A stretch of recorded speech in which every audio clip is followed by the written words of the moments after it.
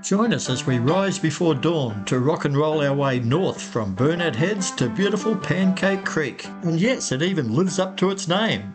We also take a great bushwalk to check out the historic Bustard Head Lighthouse.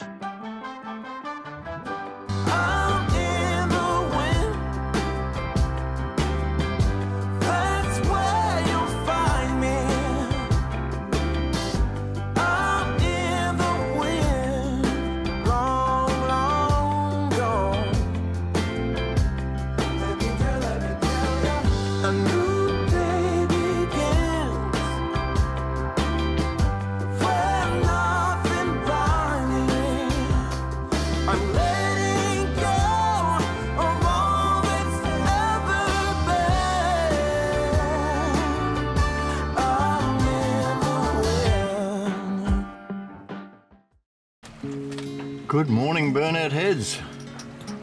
It's just after 4 and this moon is about to set. But the good news for us is the sun's coming up on the other side. We've looked at the conditions and hopefully the weather guys have got it right. And we're going to head downriver, out the mouth, turn left and make our way further north to an anchorage at Pancake Creek. That's the plan. Yay, does that mean we get pancakes? If you make them, yes. Good morning, everyone. Hopefully we might get some fish on the way, we'll see. Let's get that engine started, huh?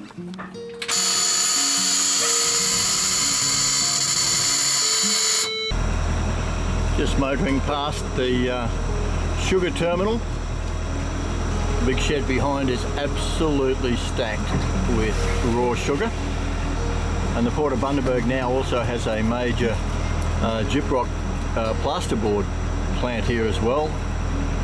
So not a crazy busy port like Gladstone or Brisbane, but still get a fair sampling of large ships in here to load. Loving you has never felt more right.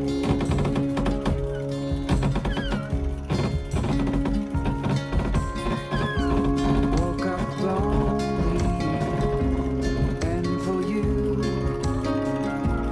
there is nothing in this world. We have a fair bit of tide that we're pushing this morning. We knew that that would probably be the case. So we're just cruising on down here. I'd suggest that this mono and the cat down there that are actually anchored in the channel are probably lucky that there aren't any big sugar bulk loaders coming in today.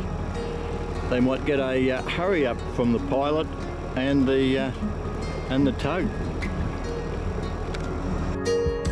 Feel this way forever.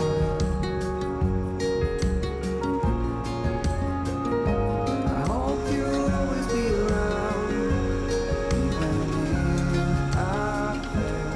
You are like a summer breeze that I lost in. Is it possible for us to feel this way forever? Loving you has never felt right.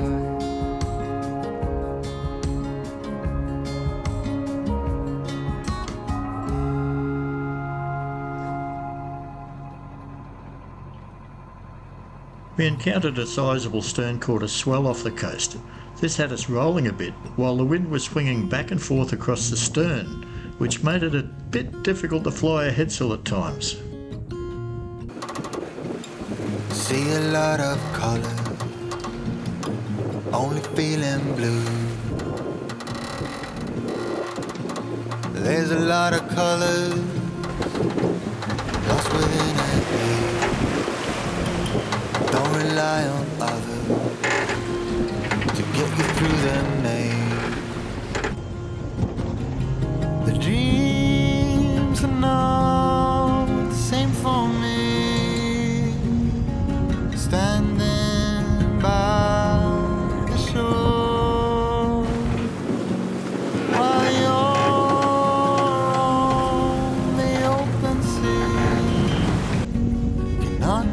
this anymore. We're approaching Bustard Head and it's pretty windy. We've got about 18-20 knots at the moment and 1.8 to 2 metre swells. Karen's rocking and rolling there. Sliding down the seats. We're about to go between two sets of rocks. So yes, we do have the engine on. We've got the headsail away, so we've got nice clear vision. And away we go. We thread our needle through them, around the headland, and then into Pancake Creek for a nice calm anchorage is the theory. Now, Flat as pancakes. yeah, flat as a pancake we hope. And we hope that it's not as full as a state school port rack. Yeah. So yeah, there could be a number of boats sheltering in there waiting to go south. We're not sure, but we certainly will find out when we get around the corner. However, we were the only ones Yes, out here today. we're the only sailboat we've seen today. We saw a trawler when we just left Burnett Heads. We recently saw a fisheries department boat heading south, and that's about the extent of it. A couple of ships in the distance that are probably anchored waiting for Queensland. But other than that, it's just been us rocking and rolling our way north.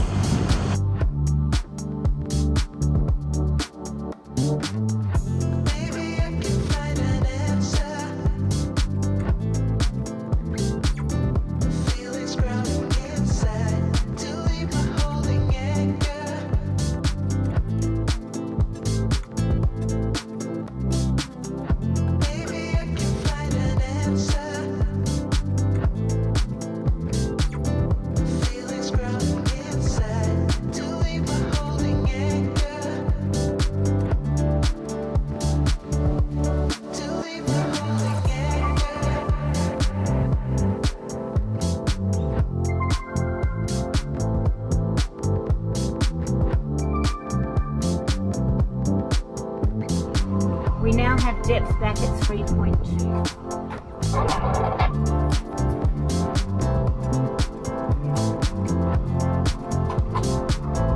Pulling up here. You right? We have enough room to cat behind that way.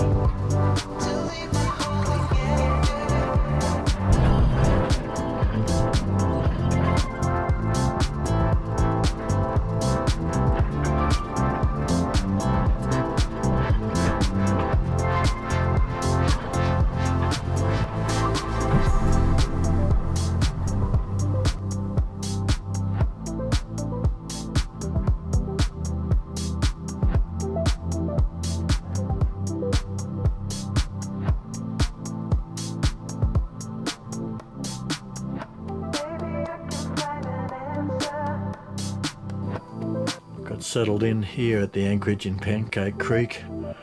Enjoyed a nice cool ale after the 11.5-hour sail up the coast from Burnett Heads. And now we've got the full moon just rising over Bustard Head beside the lighthouse. Absolutely gorgeous. There's actually a lunar eclipse later on tonight. Not sure that we'll be able to capture that from the boat though, because we're still moving a fair bit in here. After 11.5 hours rocking and rolling from Burnett Heads up here to Pancake Creek yesterday, so lovely to be sitting in flat water. Went to bed early, got a great night's sleep, and now it's a beautiful day here in Pancake Creek.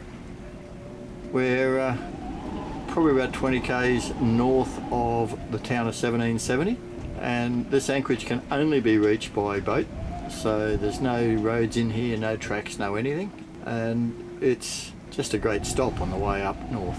Wind's blowing nicely, the sun's out, the tide's actually ripping out. You can see the current there hopefully. There's so much current on the outgoing tide that I've actually put the fishing line in the water. The dive board's working well and the lure's bouncing around there. We know there are mackerel in this creek, we've caught them here before, so the wind's got our wind generator going nicely, the sun's on our solar panels, so all our batteries are being recharged, and so are the crew. Just having a lazy day today.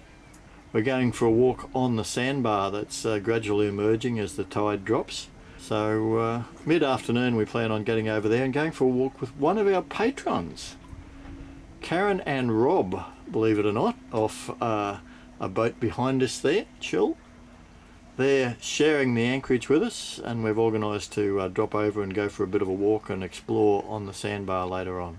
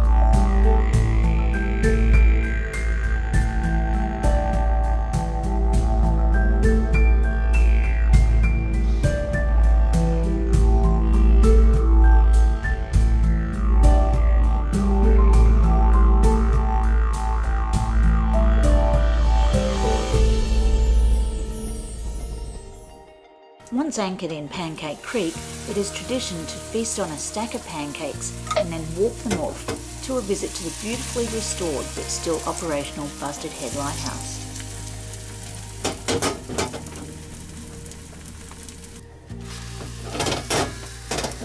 So when in Pancake Creek, we have pancakes. Pancakes are served, honey. oh, they look good. We were sheltering from some pretty ugly seas and blustery winds, but there is always something great to discover when we stop off. This is an area that has remained unchanged since Captain James Cook sailed here over 2 centuries ago and named the headland after a bustard that was caught and eaten by the landing crew. There are only 2 ways to reach Bustard Head Lighthouse, either by your own boat anchored in Pancake Creek and taking the 5.8 kilometre return walking trail, or by a lark from the township of 1770, a 20 kilometre adventure to the lighthouse. This remote destination has much to offer the visitor: great fishing and crabbing, beach walks on the sandbars at low tide, and the main attraction, the historic Bustard Head Lighthouse. Easily found from the main beach at the National Park sign, you can pick up the track through the bush, which will come out to a patch of forest that's been invaded by salt water and where all the trees have died. Cross the moonscape in a straight line, making for the bush ahead. Once back in the bush, helpful National Park signs point you in the right direction.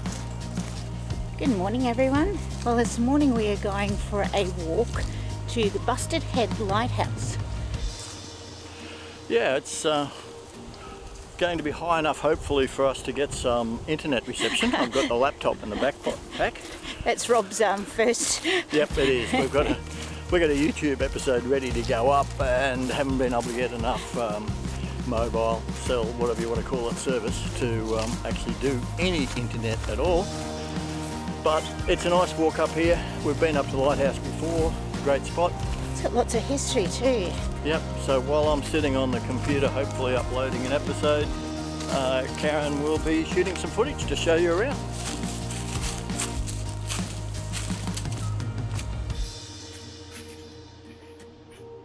So all this section of the walk is under the light tree canopy. So while it's quite a warm day, there's 15 to 20 knots blowing outside, so we're still getting a breeze through the trees here. and just having to walk in patches of sun at this stage. We're just going for a leisurely stroll, taking it easy and enjoying the Aussie bush. We can hear the breaking surf from here. Lovely. Sound of surf is certainly beautiful, isn't it?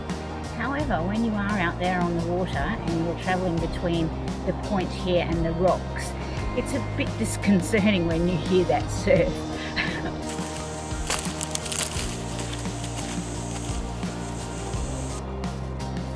The thing about lighthouses is they always put them up on the top of headlands, so yep, it's a climb.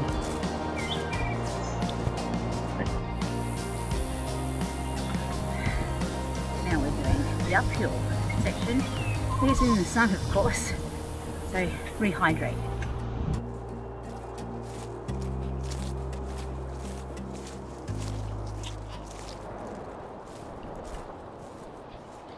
Three people drown, a mother slits her own throat, a woman is abducted, and a young boy is shot.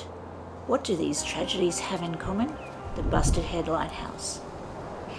But these tragic stories would have been lost had there not been for another story of love and dedication to an outpost that had almost been forgotten. While its beam had provided light, hope and safety to shipping traffic for over 130 years, time had not been so kind in return.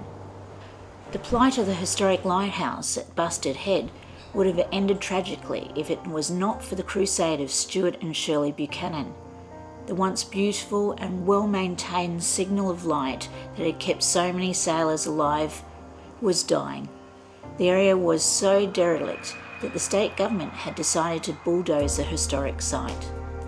After their anger subsided, determination set in to save and restore the station, but their pleas to state government for help fell on deaf ears. However, they received a $140,000 Commonwealth Heritage Grant, and their dream to restore the lighthouse took shape. Today, for a small fee, you can get a guided tour of the lighthouse and the outbuildings. The restored Head Lightkeeper's Cottage is now a museum with quality artefacts and memorabilia such as lenses, bulbs, burners, model ships and the first superintendent's telescope, scrimshaw on whale's teeth, original oil paintings and historic photographs. And to top off the tour, you experience a magnificent ocean panorama from the lighthouse itself. Every evening from 1868, a vigil unbroken for 118 years, a lightkeeper would climb the steps of the Bustard Head Lighthouse and light the lamp, ensuring the safe passage of vessels navigating Queensland's dangerous rock and reef-strewn coast. And then, every 2 consecutive hours, he would crank the handle to ensure the light kept shining. In the early days, it took 3 families to look after the lighthouse. Bustard Head Lighthouse Station has been the scene of repeated tragedy throughout its history, certainly more than any other lighthouse in Australia. Death by murder, accident, illness and suicide has plagued many of its keepers who suffered the hardship of isolation. While the light still shines brightly across the sea every evening, the dark history of this remote outpost still intrigues all who come to visit.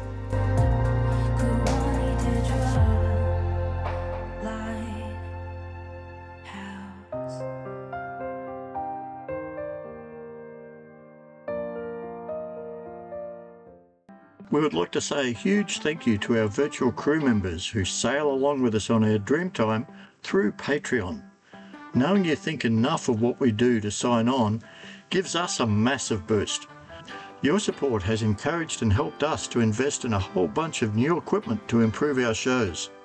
If you'd like to find out how you could join the Dreamtime crew too and get special access and other benefits, click across to our Patreon page through the link in the episode description below. If you haven't subscribed to our channel yet, please click that button. It really helps us, and it's totally free. If you'd like to be notified when new episodes are published, hit that bell button as well. Thanks for watching, and we'll look forward to you joining us on the next episode of Dreamtimesail.